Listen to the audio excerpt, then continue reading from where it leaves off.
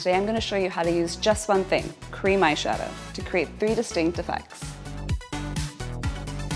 Today I'm using Juice Beauty's Cream Shadow Stick to create an eye-popping ombre effect. Start with the darkest color on the lash line. Use a flat shadow brush to apply and blend to really carry the cream shadow across the lid. Take a thinner tip brush and go across the lower lash line to accentuate the eye shape and give it a little more drama. Blend as close to the lash line as possible to get a smoky effect. Start at the center of the lid with a lighter color. Then you can move up to the brow bone. Applying to the corner of the eyes really opens up the eyes.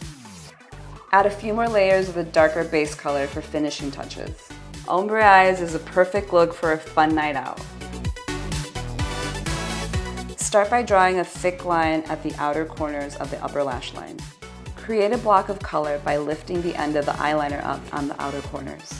Complete the line by using the brush to stamp some color into the lash line, all the way to the inner corner of the lid. To intensify the look, add translucent powder and another layer of shadow over it. I like to use Cream Shadow Stick as a highlighter because it gives a really natural glowy look. I'll also use the shadow stick to apply color under the eyebrow and in the inner corner of the eye. It helps the eye look a little larger and more wide awake.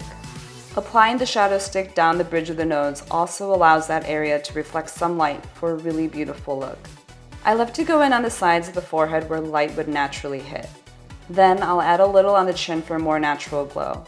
To finish up, trace along the Cupid's bow. It'll make the face glow even more and also define the lips. Other than the nose, chin, and Cupid's bow, keep any highlighting effects on the outer C shape of the face. This bold look makes the eyes pop and really frames the face.